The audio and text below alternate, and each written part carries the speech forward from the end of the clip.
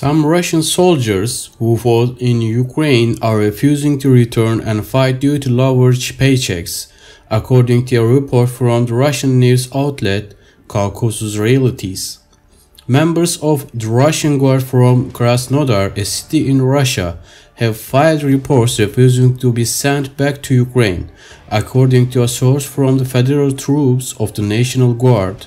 Several of the soldiers cited dissatisfaction with the amount they were paid during their time in Ukraine from February to April as the reason for refusing to fight, Caucasus.Realities reported.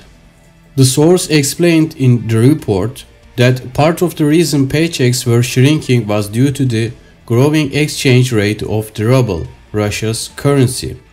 Just the other day, a payment for the second month of the being there came, and if for the first month they paid 100,000, now it is 50.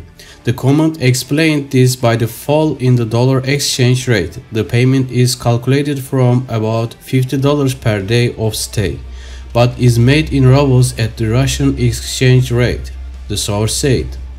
The report summarized that if the dollar rate in Russia on March 10 was 120 rubles, it was 56 rubles by May 26, hence why payments from the military had changed. Despite the international economic sanctions against Russia that have slowed economic growth even more than countries predicted, the ruble's value has grown significantly, jumping nearly 150% since it initially collapsed right after the invasion began, according to the Wall Street Journal. Decreasing soldiers' paychecks does little to help with the current issue of low morale and mistreatment within the Russian military. While paychecks shrinking, soldiers have been asked to pay for weapons and supplies with their own money. The Russian military has reportedly taken to promising significant signing bonuses to those who sign short-term military contracts. A military official in the North Caucasus, Republic of Chechnya, was recently offered a first-month salary of 300,000 rubles during a recruitment attempt, according to the Moscow Times.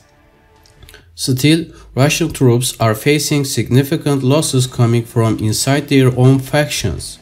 Russian military officers are reportedly refusing to follow orders, and some troops have reportedly sabotaged their own vehicles to avoid going to the front lines.